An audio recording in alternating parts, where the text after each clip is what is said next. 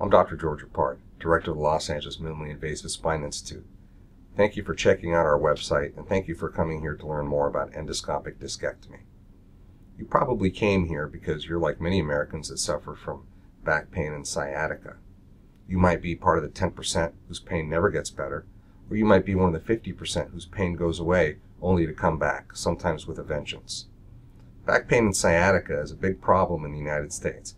It now accounts for the leading cause of disability in this country. So if you suffer from back pain or you know somebody that does, I'd like to answer some of your important questions about endoscopic discectomy. Let's go ahead and get started. First of all, just exactly what is an endoscopic discectomy? Well, an endoscopic discectomy is an ultra-minimally invasive form of a surgery that's actually been around for quite some time and has proven to be effective for the treatment of back pain from herniated disc. An endoscopic discectomy uses a small tube. This is an actual size tube that I use for surgery commonly. It's about 7 millimeters in size.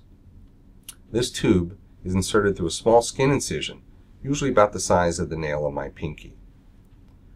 That tube then slides easily through the muscles of the back, slipping through the bones of the spine to enter the disc where the herniation usually occurs.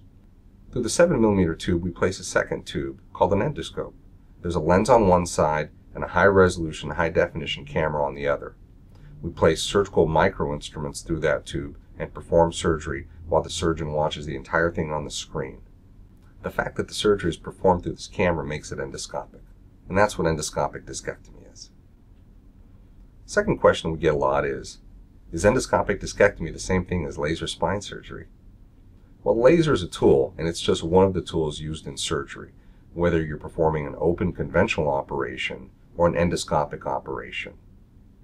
I occasionally use a laser at surgery, although these days more advanced, precise methods of delivering energy to remove a herniated disc are available. So just what is recovery like after an endoscopic discectomy? Well, you will go home the day of surgery. I usually advise patients to rest for the day.